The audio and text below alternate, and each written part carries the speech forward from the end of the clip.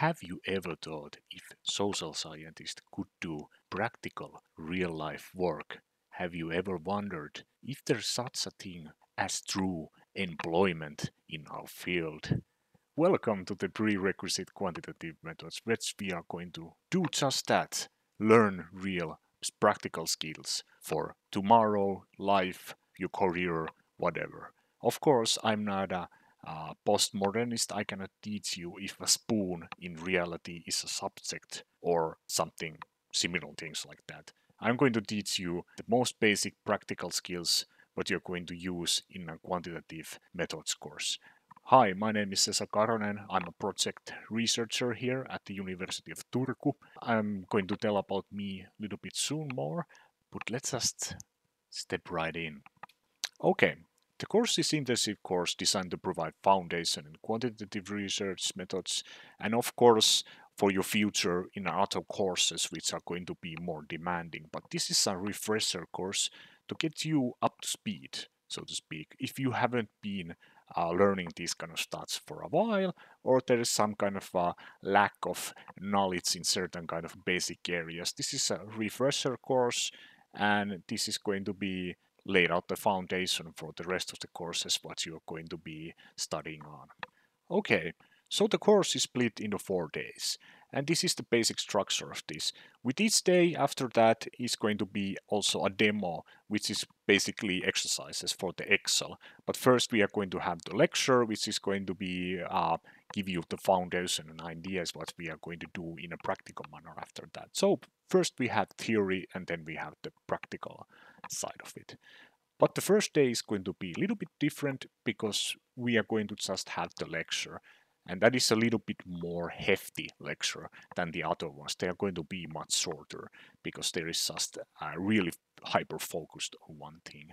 And the first day is, of course, introduction to statistical inference. We are going to go through basic statistic, or how do you think in statistic brain, so to speak, how you are going to be understanding what is statistical research.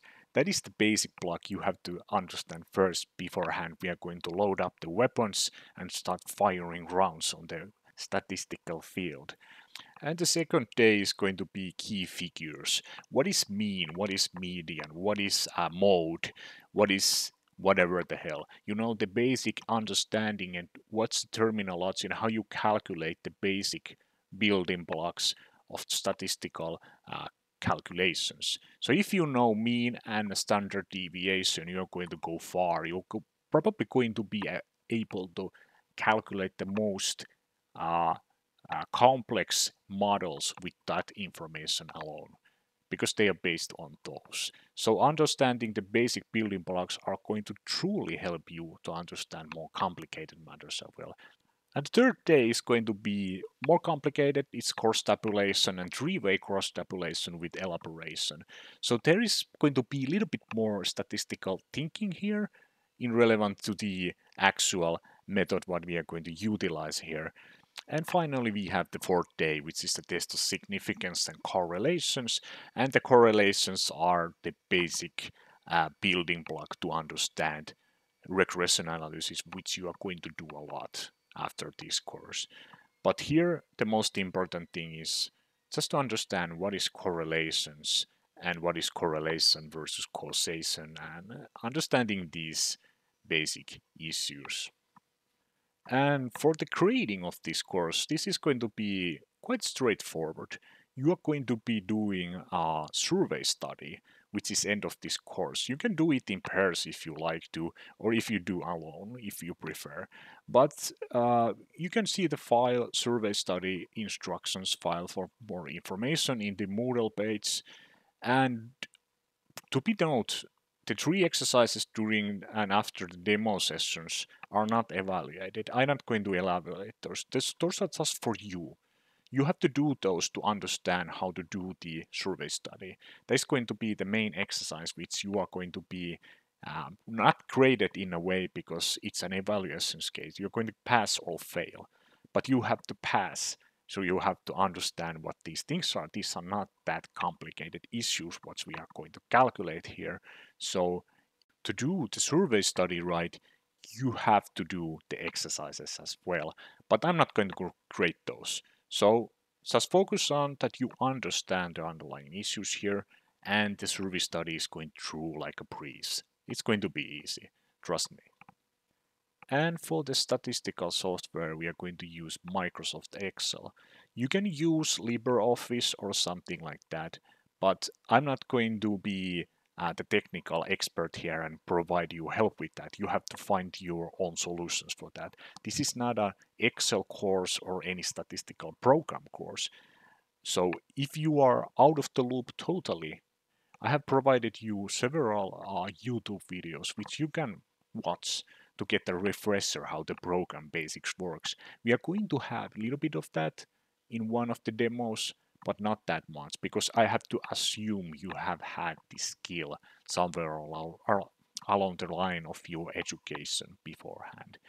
And then we have this specialized exam, what you can do, which is basically if you think this is totally horseshit, this is totally easy for me, I understand everything, I'm a god with Excel, I know everything about statistics, then you can take the skip this course exam found in the Moodle. And you have to send it to me with an email, and I'm going to evaluate it if you can skip the course. But to be fair, just note this. Please don't send me that exam if you don't know jack shit, so to speak, because that will just waste my time and your time also by doing that exam without any reason whatsoever. But if you are confident that you know these issues and you can answer to those questions, that's more easier than to sit through the whole course and do that. Please free, send it to me and I'm going to grade it and you're going to pass or fail it. And that's what. So don't be afraid of sending it out for me, but don't do it for the wrong reasons. And next up we have several links here, which are Excel tutorials. And they're YouTube tutorials, they're basically kind of okay tutorials. I recommend watching those if you don't know what the hell is going on. They're quite slow paced and easy to understand, so I can recommend them as those wholeheartedly if you don't have any idea what is going on in the demos. So watch those then in that case. Otherwise, if you have basic skills of Excel, you're going to be probably just fine. Okay, and the question is, who is this stupid face here? That's my face, so it's bound to be looking a little bit stupid. But my name is Karonen, I'm a project researcher in University of Turku, like I said in the beginning of this lecture.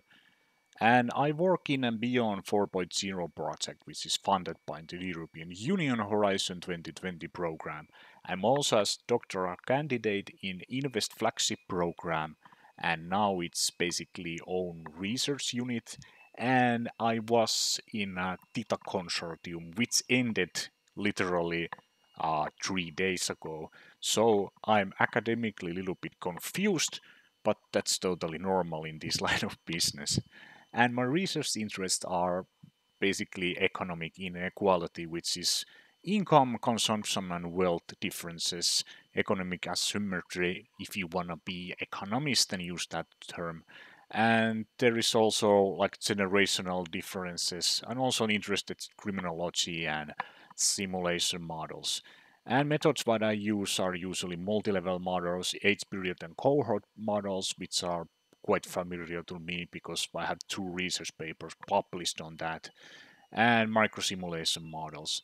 And the agent-based models also, and machine learning things, which I dabble in. I'm not a master on those, but I try to do a little bit more high-level stuff. At least try to learn. These are really complicated, but you're probably going to be better than me someday. And this is the first step, of course. But anyways, and my dissertation, that's really hard word, but it's economic cycles and changes in economic inequality over life cycle. That's the working title, which is bound to change probably. And my upper secondary mathematics grade, which is basically high school in the United States. Let's just say that's most easier to understand. It was C from short mathematics. C is basically uh, okay value. It's not that great. Like the Chernobyl TV series, not great, not terrible. But the point here, why I did put there that, is that you don't have to be genius to do statistics. You have to be just mindful of things and learn the basics and use those basics well. And the information is going to accumulate. Science isn't something that you have to be genius in.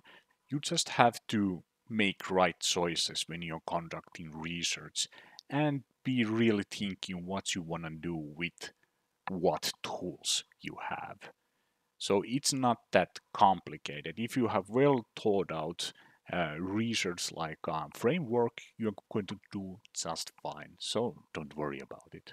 What I'm trying to say here, I'm a mediocre person. I came from a family of construction workers and stuff like this, so working class family. I'm not a genius, but I'm doing PhD and doing just fine. And you are probably going to do much better job than I am going to do. But enough bullshit, let's go to the first day just here. So let's start with a small question. Why do science? So, have you ever had an opinion which you thought to be true but in reality was based on a personal bias or lack of information? And of course, for that, I could say, have you ever been on a Twitter? Then you understand that everyone will do this shit. They don't know what they're talking about. They have some kind of internal biases and going to make some not so reasonable assessment on things. But people usually like to think that they have infallible like reasoning skills, but that's of course not true. But don't worry, we have science to do less wrong. And of course, because we are doing statistical course, we have to think also why to do statistical analysis. The question is how to get from armchair reasoning to statistical and empirical research. And previously, as we talked about the people's internal biases and stuff like this, we have so-called the good old common sense, which suffers from selectivity. For example, here in the Brixer, people usually like to think, for example, hey, my friends are thinking this and that. They are going to have some kind of effect on your opinions, and maybe you have some kind of a role model which you like, and you're going to absorb those thoughts in yourself. For example, you may have some person you are adamant on watching on Twitch in a political realm, and you think, hey, this is kind of cool doodle cow and has some interesting ideas, and maybe you are going to absorb those ideas for yourself, and there is some kind of a community you want to appease in. But the whole point here is that people do have internal biases and not really good at making decisions and understanding things in a systematic way. You probably know someone or maybe recognize from yourself that there is some selection going on, and the selective observer in the previous slide does make the mistake of generalizing his or her observations to apply everyone. One example could be you are walking down the street and you're going to see youngsters wearing punk-esque clothing and they're a little bit loud. Maybe you're going to have some kind of mental image that punk people are a little bit anarchistic and really loud and drink booze or something like that. But you have only one sample, you have seen only this one group. It is really easy to assert this kind of a thought process for the whole group. So they are going to represent everyone on that group for you. So this is the indiscriminate observation and the bias because you only have one sample of from this group, so you are not going to be able to do that kind of a generalizing. And to sound more scientific, the sampling frame doesn't cover the whole population, and the population being all the people in the punk culture. Of course, we have a scientific solution for this. So, when you're generalizing information, you will require that everyone is interviewed to find out some kind of quality from them, which is quite rare because you are not going to be, let's just say, interview every Finnish person on this country. It's usually not realistic. Or maybe you do observations in a systematic way, which can be relied to represent all. For example, if you interview certain kind of people in a subculture, for example, let's just say the punk people, you are bound to have in some point answers which are going to be repeated, and there is going to be the saturation point. So you can say that certain amount of people will represent pretty well the whole vast generalized punk culture. So that's one way, but you have to do it really systematic way. Now, everything what I said, it's not just limited to statistical research, but it's critical to all research and rational thought itself. Even if the observation differs from the systematic observation, and usually it like deviates from that, we should be aware that it's possible for bias in association with this. So the systematic research approach is a requirement in order to generalize research results for the large number of people. You have to be really critical when you're doing this, but understand that there is always some kind of a statistical error or a possibility for error behind this because we are doing a generalization. But let's go a little bit back because this is also important. What is the idea of empirical research? Let's just not think statistical reasoning just yet. Let's just think what is science itself, how we process things, because this is what research is. It starts from this point on. This whole scientific process will start when we are going to ask some kind of a research question, and we are going to answer to that question by observing certain kind of observations. For example, we could question that is people's income higher if they have higher educational level, if they have more educational years? And that's quite a basic question, but from here point on we can make hypotheses which are basically inductions from observations. If we see that okay, those people are quite educated and they have seem to have more income than the persons who don't have that much of education, that could be a basis for research, and we are bound to have to form a hypothesis for that. For example, the hypothesis could be that people who have more education also have more income on average. And this could be based that we have observations that things seem to be like this or rationally follow to each other, but we have to do empirical research and systematic research to find if this is true or not. And then we are going to test this hypothesis with an experiment. We are bound to have some kind of a study methodology or data set or whatever it is, but we have to test the hypothesis if it's true or not. And depending on the results, we have to modify the research hypothesis if that didn't bring a satisfactory answer, or maybe there did came up something during the research that requires that we modify the research hypothesis to gain more information, or maybe the research hypothesis is eliminated, or to be more precise, falsified. And of course, the research hypothesis could be just true. Whatever it is, after that we are going to report the conclusions in scientific journal and yada yada.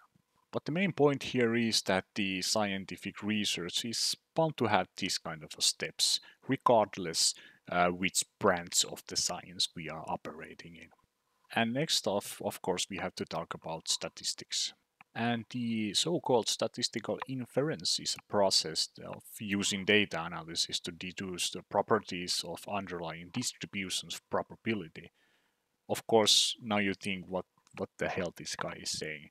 So the inferential statistic analysis aim to deduce properties from population. For example, testing hypotheses or deriving estimates. So we have certain kind of answers to our questions. So these quantitative branches are called descriptive research and explanatory research. Those are two branches of statistical analysis, which we can call them. But not to be so technical, let's go a little bit back.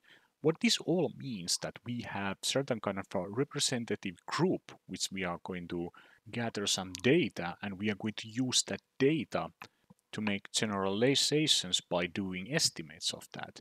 So we are estimating that these kind of things would be representative for the larger population of that group we are interested on.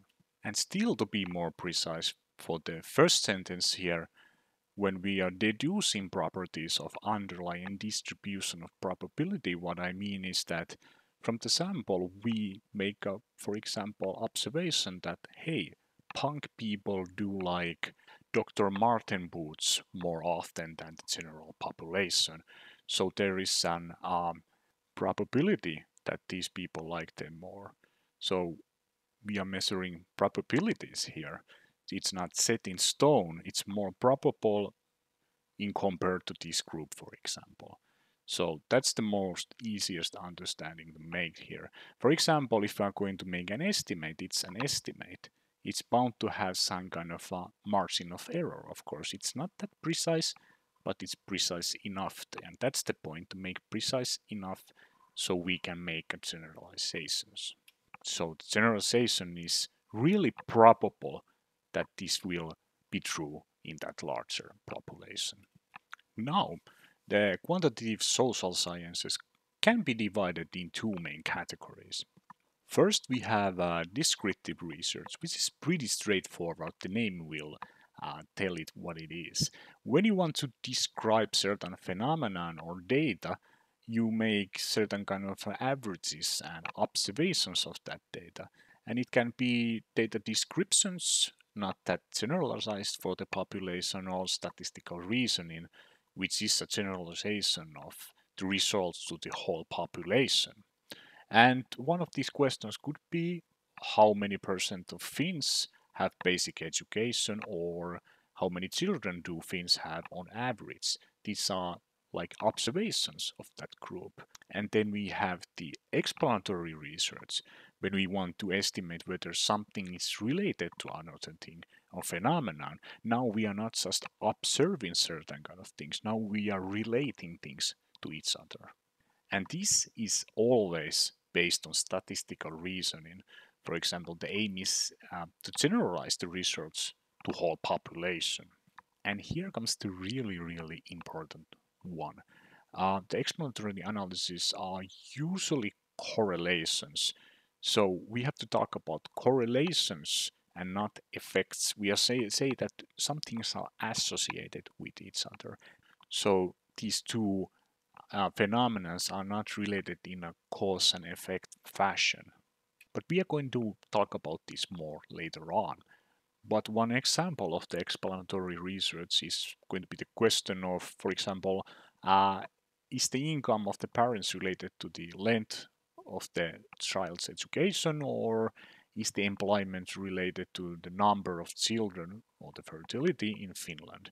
So there is more things going on, because the descriptive research was just how many percent of Finns have basic education. This is really simplistic data point. It's observation. Okay, these many people have basic education in Finland.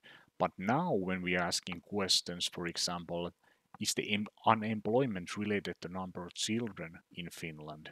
So there is two basic building blocks which are associated with each other, which we are interested on. For example, here there's unemployment. Is it related to the number of children, or maybe the number of children is related to unemployment? It can go both ways.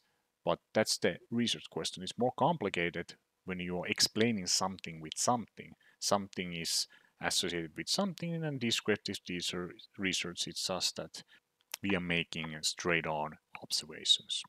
Okay, let's have a more practical example. Let's just say we are interested how tall people are in certain cities, so we are going to do descriptive research here. It would be unwise to go around and try to ask hundreds and or thousands of people of their height, or try to observe the random people on streets, as you are just one person. You cannot observe everyone in that city. Instead, we can gather representative sample of the population. Like we talked before, we must gather something in some systematic way, enough people, so we can make some kind of estimate how tall people are in that given city. And here we have a visualized example. There is a row of people, and they are ordered with the height, by the height. So all statistics in essence are just distribution of observations. So the distribution here is of course people in the height rates, and the observation is each given person in that row. And now, because people have been ordered by their height and we know how many people are at certain height, we can estimate the average height of this group. And we have to assume here that our sample of people represents the population of city correctly. So we can assume that this estimation is also what reflects what is true among the whole population or the every citizen of that given city. So we have to have great sample to make this kind of estimation. But let's just assume that we have a okay sample here. Now there is a distribution of people now here, as you can see from the graph. And in the middle part there, the largest number of people at this given height, the hump is the largest at that point, and we can draw from that point downwards, and we can see that 170 centimeters in this given sample is the mean height of all people. So this what we can call descriptive analysis. We made an estimation of a people's height among general population. And the explanatory analysis would instead consider if there is a link between several variables. For example, is calorie intake associated with height? Are genetics associated with height? Thus, we would search an explanation for the variation why people's height vary. And that is the, in a nutshell, what is the descriptive analysis and explanatory analysis in a practical sense. Now, of course, you think, okay, that's it, I can go make science and be rich and have a Nobel Prize. How about no? We have still miles to go here, so we cannot just go and measure everything what we like to measure. So we have to, have you ever heard the phrase correlation does not equal causation? And here's some examples. For this graph, we have a number of people who have drowned by falling in the pool, and it correlates with the films which Nicolas Cage has been appeared on, and the correlation is 66%. So with the statistic, we have to be really mindful about also what we are measuring and if these things are correlated with each other. When you think about it, like the question that if people's height is associated with the calorie intake, we have previous information that that is totally true. One simple example would be North and South Korea. For example, in South Korea, there is usually a little bit problem with the famine and stuff like this, and we have the South Korea, which is really well-off country. So people are bound to have a greater calorie intake than in the North Korea. And when we compare the median or like the mean heights of that country, the North Korea is bound to have a little bit shorter people because of the calorie deficit. So the environmental issues what these countries differ and have will associate with the height pretty logically. But here when we think about the number of people drowned by falling in the pool and the films Nicolas Cage has been appeared on, there is bound to be some kind of a logical leap here that maybe these things are not that associated with. Like in similar fashion, here is a total revenue generated by arcades, and it correlates almost perfectly with computer science doctorates awarded in the United States. Of course, this is little more plausible if we would stretch our minds so long and think about that, yeah, maybe people who are in computer science do love arcades also. At least in the 80s when the arcades were popular, maybe there is a correlation that it would be inspired. No, that's goes a little bit sociological bullshit. Of course, you could examine that in a scientific way, but let's just say there is probably more plausible reasons. And here again, another example, which is the great classic, which is the ice cream sales and shark attacks, which basically correlate perfectly. But here the explanation is, of course, that in July people will buy more ice cream and hang out in the beaches. So it's logical follows when people are more at the beaches, they will buy ice cream because it's hot, and because it's hot they're at the beach and they want to go to the water, and in the water there are sharks. So there we go. That's the explanation. It has nothing to do with ice cream or shark attacks. There is definitely not causation in this. There is a correlation, but you have to be mindful about this when doing research. What are your research questions and what things are associated with each other? So to come to some kind of a conclusion here on this tangent, it's important that while causation and correlation can exist at the same time, the correlation does not imply causation. And the causation explicitly applies to the cases where the action A causes outcome B. There is direct effect on each other. So, in other hand, the correlation is simply a relationship. It's not a cause of anything. So, action A relates to action B, but one event doesn't necessarily cause the other event to be happening. And these things are usually confounded and confused really often because human mind likes to find patterns even when they do not exist. For example, going back, people see punk people being loud. Okay, all punk people are loud. People make stupid assumptions on really small issues. And we even fabricate this thing in our minds and start to expand this story that something is true while it isn't not. There is only a correlation, not causation. And to really hone this crap in, because this is important, so I have seen that many students will confound these issues, and you are bound to make mistakes if you haven't been thinking about this. Because if you're writing a thesis, it's so easy to say that there is some kind of a causation because you are using word effect, for example. Effect means there is a cause and effect on something and not association. You just have to mold your brain right now to that. If you are having a correlative study, you're saying association, not causation, and let's just say 90% of cases you're doing correlative research. So again, correlation happens between variables, and variable is of course something that varies. It will be the ice cream eating, weather, Nicolas Cage's appearance in movies. Those are all variables. Those things vary. Nicolas Cage has been in X amount of movies in 2015 and X amount of movies in 2020. There's a different amount of movies. It's a variable. It varies. And usually you eat more ice cream in July, for example. But the thing here is that it doesn't automatically mean that the change in one variable is the cause of the change in the values of the other variable. And causation, of course, indicates that one event is the result of the occurrence of the other event. So there is a causal relationship with the two events. And again, a little bit repetition, but in the city example where we measured the people's height, the 170 centimeters is descriptive observation, and the explanatory analysis would instead consider there is a link between several variables, like I say, the calorie intake thing.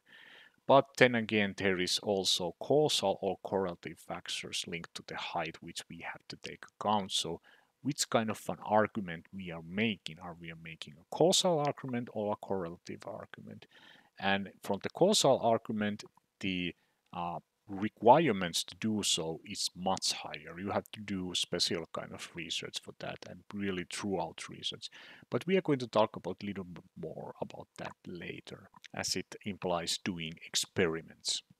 Okay, let's go for the terminology here, because we did use some kind of words in the description what we previously go through.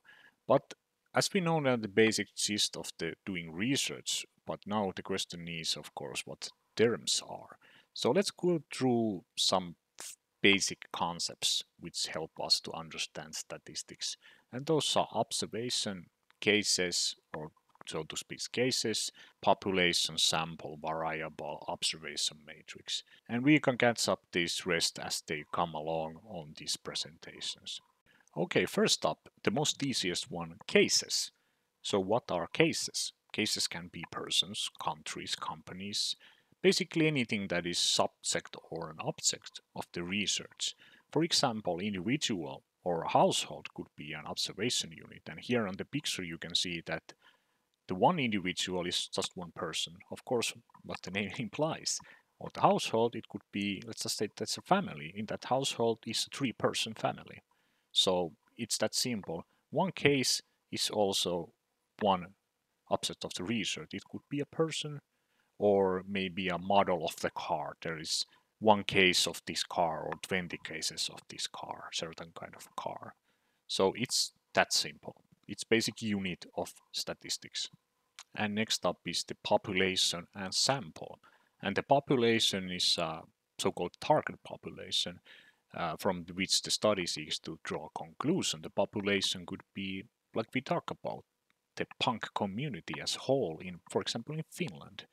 What is the punk population in Finland? So we have to measure that, and usually we cannot interview every one of those persons and collect our data set. So we have to take a sample from that pool of population, and this sample is usually randomly picked, which means that the set amount of observation units are randomly selected from that said population. We usually do the statistical sets to test the validity, how well the sample selection has been performed. So if our sample is bad, our results are bad also. It doesn't represent the population. And now comes one of the big ones. So what is a variable? Like I previously stated already, variable is something to be measured. And this could be gender, education, income, number of times Nicolas Cage has appeared in movies. And basically it is any measurable thing that gets different values. So variable means something varies. Okay, it's variable. Wow, who would have thought? And these are usually coded in numeric form, which could be, for example, all females get 1 and males get zeros. There is also examples here on the right side. These are pretty self-explanatory, but I have heard that some students do forget what is a variable after this lecture series, so let's be a little bit anal here. So maybe you remember this more easily. Let's think about this in practical manner. You, yes, you, dear listener, you are the variable right now. Here, for example, let me make an assumption here. You are somewhere around age 25. You have student credits of worth of, let's just say 120. Your faculty could be stated as 4. Let's just say 4 stands for social policy. And your number of minutes on a mobile phone on this course is 125 minutes on average. And now, let's see this.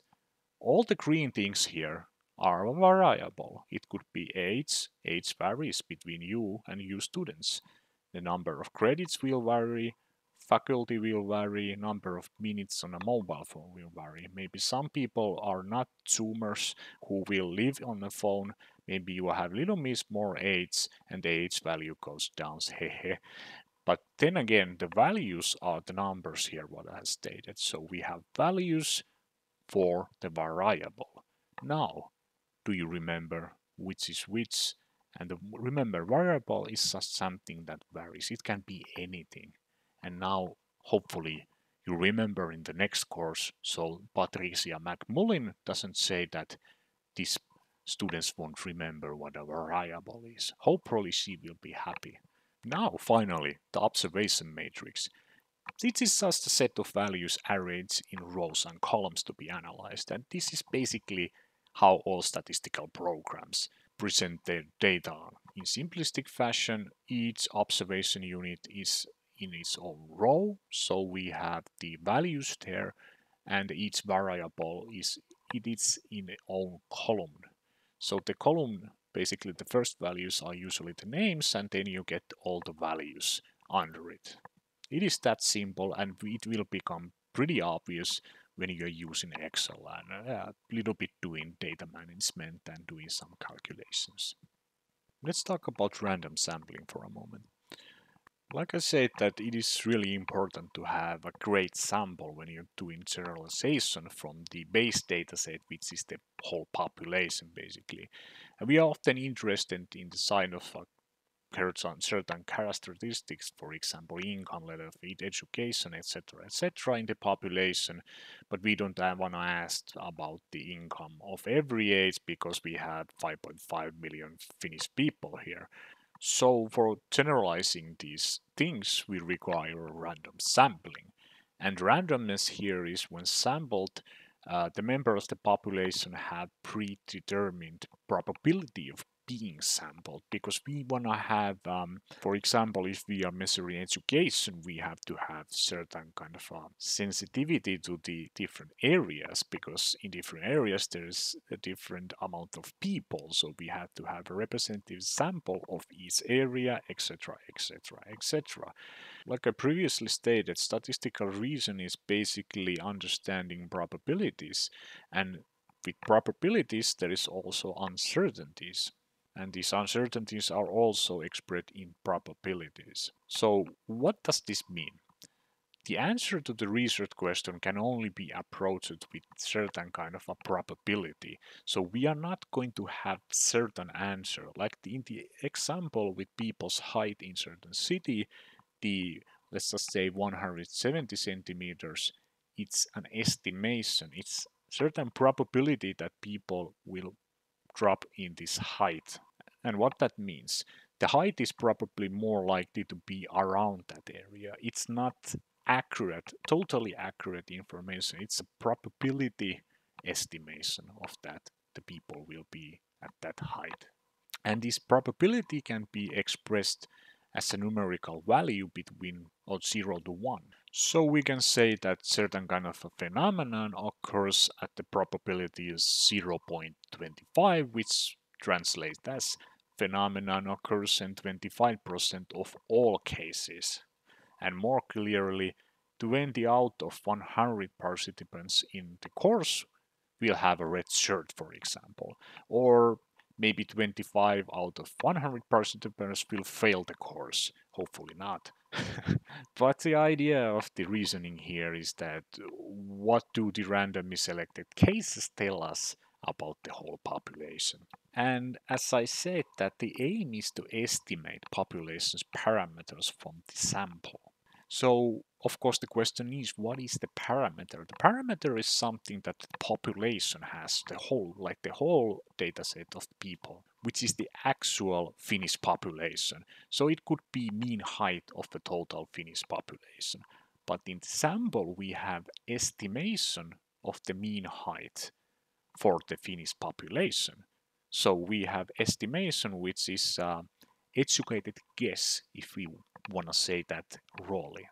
So in general, in research, we are interested, of course, the values of the population, which are as just estimations or tested through the representative sample. And like I said, we can test what is the mean of the sample, and we are going to have a generalization that this is the mean height of the Finnish people. So let's go a little bit more in depth here. So the main rationale here is that the sample is used to calculate or estimate the mean and to estimate the standard error, because we are bound to have little bit errors here because it's just a sample, it's not the real deal. And basically what we are doing, that the information is used to estimate where the mean of the population is likely to be, so a probability.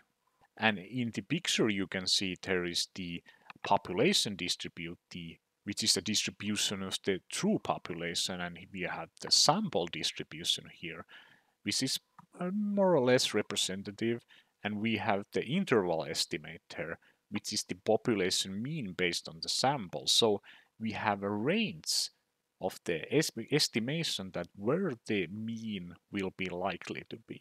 So we have a probability where the mean is. So we bound to have a little bit also measurement error because we don't have the exact number, but we have the ballpark estimate that yes, this is the number that which is the mean height of the population. And what is basically happening here, we have the example picture here on the left. Again, using the height example, there is the three samples, which is the red distribution, and the true population distribution with blue. So we are making an estimation with the three red samples or the red distributions to gain knowledge that what is likely to be the mean height in a total population. This is what we are doing. We are doing a most probable calculation on the estimation about the mean height. Now let's go forward, because now we previously talked about we are making an estimation of things, but we have to have some kind of idea what we are estimating. So usually that means, as you probably remember from the beginning of this lecture, there were hypotheses. So we are going to test some hypotheses. So what is hypothesis? What is the certain idea behind of this whole thing? So first of all, we have a null hypothesis. In a nutshell, you could think that null hypothesis is something that if you want to observe if something happens, the null hypothesis will be always that nothing happens. That's the baseline. Nothing funky is happening. For example, is years of education in association with income? Of course, you would think, of course it is, because more education, more income. But null hypothesis whole point is there is no association. There is always the 0 point. Nothing happens. And your hypothesis, of course, is the alternative hypothesis, which means that something happens. So you can remember this pretty easily. Null, what the name implies, nothing. Nothing happens. There is nothing going on. And the alternate hypothesis, usually which we are interested in research, there is some kind of an effect or association between the variables. So, to be more precise, null hypothesis could be formally stated that uh, there is no association between two variables which are the interest of the research, and the alternative hypothesis is simply that there are association between the variables. And now when we know that what we are researching on, we have to choose right statistical test and certain kind of questions, problems, and what we want to strive to uh, gain information on, we have to choose test of probability that will measure that how probable is that null hypothesis happening, that nothing happens. So what is the amount of risk we are willing to accept? Usually it's the 5% risk level, which does mean that we are willing to accept that there is a 5% risk for the null hypothesis happening, that exactly there is no differences between the groups which we are measuring all the variables. To be in a nutshell, what I mean that we accept that there is a 5% probability that our estimations are going to be bullshit, basically. Then, when we have decided this, we are going to do the statistical test. After the test, we are going to get the results and we have to make a decision if we abandon or accept the null hypothesis. Decision on validating or invalidating of a null hypothesis, or in a simple manner, is there's association between the variables. The idea here, if the statistical test is smaller than the chosen risk level, which was the 5%, the null hypothesis is invalidated and the alternative hypothesis is validated. So there is an association between variables. So that is what we are bound to do in statistical testing. So now let's go more in depth on a practical level, but with a simplistic example. And let's make an causal thing here, because we talked previously what is causality and what is correlative research, but let's start with causal links here. So here's the basic experiment. So the question is, how do you find causal links between variables? How this would be tested? And this analog will be useful for you also, because this is how statistical testing basically works. So in this scenario where we are measuring that does watering plants have an effect for the sprout growth? So the idea here is we have to control all the variables in the laboratory environment, so we can introduce new variable and measure its effect, because there is no confounding variable. So there is nothing that will affect the plant growth, only what we are going to introduce that experiment. So we are having an independent variable, which is amount of water, and we are having a control group which are not going to get any water, and an experimental group which are going to get water. So the water itself is a treatment here in the testing. And the idea is we can compare the effect of water by observing the differences between the control group and the experimental group. And in this example, you can see that the experimental group has sprouts and the control group does not have that. That means that the null hypothesis is invalid and the alternate hypothesis in effect. There is an association between amount of water and sprouts growth. And here comes the thing about the causality. If this same experiment is replicated multiple times, and we can be surely say that all possible variables are controlled, and then we can state that the water has causal effect on sprout growth. And the thing here is that, of course, in social sciences, we cannot put universe in a laboratory. Thus, usually the correlative research can be only compromising this situation because we cannot be totally sure how different variables will affect that, because life itself is a confounding variable. There is so much thing going on. There are certain kind of natural experiments, or for, let's just say, genetical research in social sciences, that can twin studies which can be associated with causality, but usually it's really hard, but they can be done. But usually that's why we don't have that much of causal research. And one example of this is the height, what we previously mentioned. Uh, we cannot reduce individuals' calorie intake by force for decades to measure its effect on height. It would be quite unethical when you think about that. But then again, the experiments are the gold standard, as we should seek to control all variables to gain most causal explanation possible. So you should strive that every time. But of course, you have to make compromises because that's the reality. We cannot do similar kind of experiments that, for example, physics can do. And here is one important thing also. Note the language on the hypothesis. There is association, which implies the correlation between variables, and the effect, which implies causality. So when you're writing your thesis or any research related paper, remember to use these words really right. Although we are not qualitative researchers who are really like have minute detail and sensitivity to language, in quantitative research, these two words are totally important because you can get sacked by a research journal, by the referees, because they will say that why you are using causal language on your paper, and you are bound to get a little bit trouble there. So remember this: association, correlations, effect, causality. Use those and you are golden. So next up, and the final thing today, is the levels of measurement. Like we previously talked about variables, we have different kind of variables. There is some kind of a classifications which will have a distinct flavor of the variable, what it is. Uh, for first of all, we have categorical variables, and second large group is the continuous variables.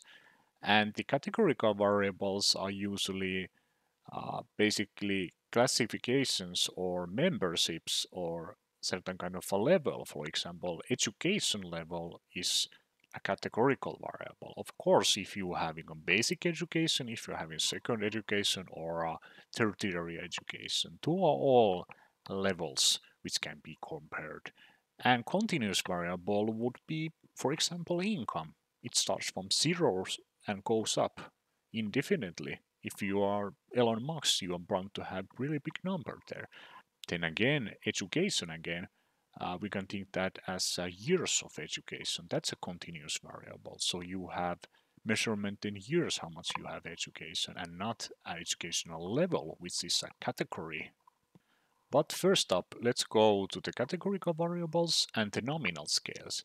And basically what it is, it's a divides observational unit in the groups according to the features. And the most classic one is gender or sex. Are you male or female? What is the color of your hair? Is brown, black, blonde, gray, or other? Where do you live? North of the equator. What city do you live on? So this is kind of straightforward actually. And in comparison, like the nominal scale was just certain kind of observations of something. Ordinal scale is an observations that can be ranked. They are somehow distinct of each other in this way. So, for example, the question, how do you feel today? Very unhappy, unhappy, okay, happy, very happy. It's a Likert scale which goes from the 1 to 5. Or maybe you watch movies and there is a movie rating from 1 to 5. How many stars you gonna get the movie, or how satisfied you are with customer service, and there is some kind of scale for your attitude. How much did you like service itself? So all of these are categorization. They are just the classifications.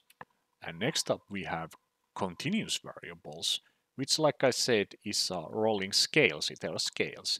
So first of all is an interval scales. The values are regular intervals from each other. There is some kind of a difference affinity. For example, the year of birth is good one, as anyone can have whatever year of birth. For example, some people have born in the 1920s, some people are 1990s, etc., etc. So there is no certain kind of a classification. It's just a number that states the year. So it's a regular interval as one per year. And then we have the ratio scale, which can be described as specifying how much or how many of something, and usually it has a meaning from 0 point. For example, money, you have income which is zero, you don't have any income, or just a number, how much income you have. It's a magnitude, how much of something. So this is pretty simplistic way to understand it. And finally, what is interesting about these scales that the next variable type includes previous variable types conditions. For example, in nominal scale, there is a classifications, just like in ordinary scales, but ordinary scale is just ranked classification. But it has the same conditions than the nominal scale. And the same thing applies on the continuous variable. For example, interval scale, of course, you have regular intervals also in the ratio scale, because if you have income, it's in euros. You want to have some kind of sum on euros. It could be in cents or in other scale, for example, in people's heights, it's going to be centimeters and millimeters, etc. and etc. But the only difference is that the ratio has a 0 point. For example, people's height, of course, you're bound to have some kind of a 0 point, which is zero because you don't exist. And from the income, zero income, of course. And, but in the interval scale, you don't have 0 point because, for example, in the year of birth, you can have any year of birth because there is no limits to that. Maybe the creation of a universe and where the humanity did branch from the ape itself. And here we have it. This was the whole lecture today. There is quite a lot of stuff, and these are the basics of statistical thinking, reasoning, all in the same package. I know this is quite a lot, and hopefully everything was quite useful for you.